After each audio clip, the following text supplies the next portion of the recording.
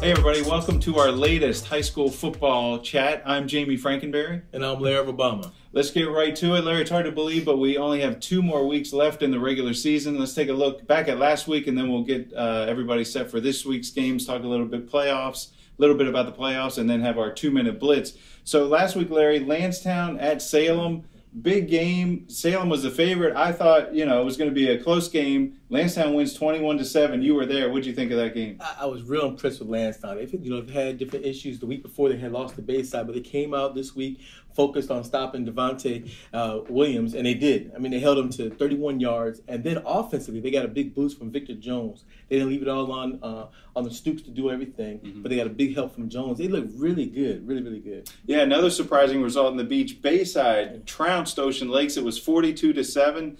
Bayside has really been one of the hottest teams offensively the last couple of weeks. They scored 48, 40, and 42 points in 3 straight wins. The Marlins have caught fire. They have, and the other thing too, their defense is playing well, doing just enough to hold, and then they're scoring the points. So they got a great balance right now, and he's got to be happy. I mean, two sophomore running backs, they got things going right now. John White has to be really happy about how things are turning out right now for the Marlins. Yeah, they've really hit their stride. They're in pretty good position for the playoffs. The other game that was really interesting last week, Lakeland at Grassfield. Darius Hagens. Now, he played last year. He had some good games last year, but he has 3 straight 200-yard rushing games. The Grizzlies held the area's leading rusher, that's DeMontre Miltier, to only 100 yards. Right. So Grassfield looks like they're for real. I like them. They're really looking good right now. And again, the defense is playing great. You get offense. That's been the key for them for the last several years. Now they're going to go for the playoffs. They got a big game this week. Then, of course, a real crucial game the following week. They got things rolling right now. Can Martin Asprey keep it going? That's the key. Yeah, now that brings us, nice segue, Larry, to this week. That's why you're a good partner. We have Grassfield at Nansemond River. Yeah. This is a big game for Nansemond River, the playoff. They're sort of fighting for some playoff positioning. I'll tell you why it's a big game for Grassfield. They do not want to look ahead to Oscar Smith for that regular season finale. I wrote right here, better not. They better not. Don't forget, the last 2 seasons, Nansemond River has beaten Grassfield. So this is a crucial game. Grassfield's got to have the momentum going into the Oscar Smith game. And then who knows what might happen. If they can get to Oscar Smith, maybe they beat him. Not sure, but at least have the momentum going into it. You do not want to go into that game with a loss against Oscar Smith. Yeah, Nansemond River's played pretty well in the last couple of weeks, so it'll be pretty interesting. I think Grassfield, though, comes out of that. Darius Hagens, it's hard to believe he won't have a big game, but that'll be key for the Nansemond River team. Ocean Lakes at Cox. Now, Cox is fighting for playoff positioning.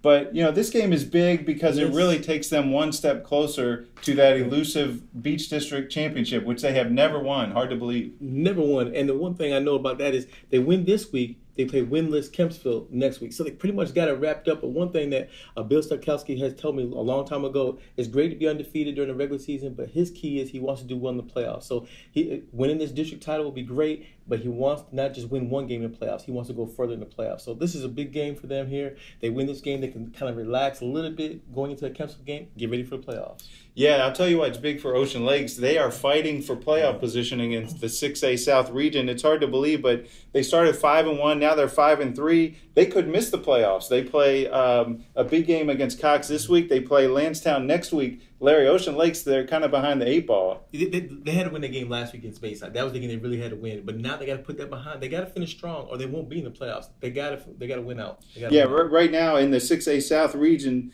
Ocean Lakes is the 8th and final seed, but right behind them is Western Branch. So one of those 2 teams may not make the playoffs unless they jump somebody else ahead of them. So it's a big game for Ocean Lakes. Now another big game. It's hard to believe. Great Bridge, 1-7 Great Bridge against 2-6 Deep Creek. Larry, those 2 teams are fighting for playoff positioning. Even though they only have 3 wins between them, the loser of this game probably can forget about the playoffs. So talk about that and what that means for those 2 teams. Lee Tolliver said, freaking wrong. I can remember a time when a team, they lose 1 game, might not make the playoffs. They lose 2 games, might not make the playoffs. We're going to have teams right now not even close to just a few wins, and they might make the playoffs. That's wrong. I don't like it. I know they say, hey, the best team gets in, but I don't like that. Yeah, VHSL opened those floodgates a couple years ago. The 6A South region is much more competitive than 4A and 5A and even 3A. So you're going to see, an Ocean Lakes may go 6-4 and miss the playoffs. So we'll see what happens. The other big game this week, Salem at Bayside on Saturday. Now, this is another game Salem fighting for playoff positioning in 5A, Bayside fighting for it in 6A. What do you think about the game Saturday? It's going to be homecoming at Bayside. It's going to be electrifying. I'm looking forward to it. Nice little rivalry they got going on there. So I think it's going to be a great game. I still like Salem. They can't go in there losing another game, going in for the playoffs. So I like Salem in there, but Bayside has proven me wrong the last 2 weeks. They might do it again this week. Yeah, I like the Marlins in that game. They're at home, like you said, for the homecoming, and Salem just has not scored much lately. You know, they couldn't score against Tallwood very much, and Bayside just hung 42 points on Ocean Lakes last week, so we'll see how that goes. So now, you know what time it is? We bring this out, the LA Galaxy lunchbox for the 2-minute blitz, or as some people refer to it, the merciful end of the video. Let me start the car horn, and we'll get right to it. We'll see what we have here today for our 2-minute blitz questions. All right, Larry, if you needed 5 yards on 4th and goal, who are you giving the ball to? I would say Ocean Lakes Eric Crosby, but I know a few weeks ago it didn't work out. But I like him. He's a big man. I mean, you talk about the refrigerator. I mean, who'd you pick? You know what? I like Crosby. I thought of him when I asked you that question. But I'll tell you who is able to get those tough yards. It's Breon Mosley at Tallwood. Yes, that guy is a hard runner. He's really playing well. It's hard to believe he doesn't have more college offers the way he he grinds it out for that Tallwood team. So I like Breon Mosley. But you can't go wrong with Eric Crosby. He's a big dude. Who has the best rivalry? I think that's a no-brainer. I think it's Oscar Smith and Grassfield. That's the one game they play it at the end of the season. It always means something. It's been close and competitive, especially the last 2 years. You remember last year, Grassfield, they had Oscar Smith back against the wall late in the game, and they couldn't close the deal. So we'll see. What do you think? I say the same thing. I just thinking as you're talking about that. Remember Western Branch, Deep Creek used to be huge. Back in the day, that's gone, that and this one's huge now. But no, I agree with you totally. I think Grassfield, Deep Creek, Grassfield, and Oscar Smith is huge. I hope we see a good game again next week when they play each other. Yeah, I think we will. Okay, so let's see here. All right, who has the greatest football tradition?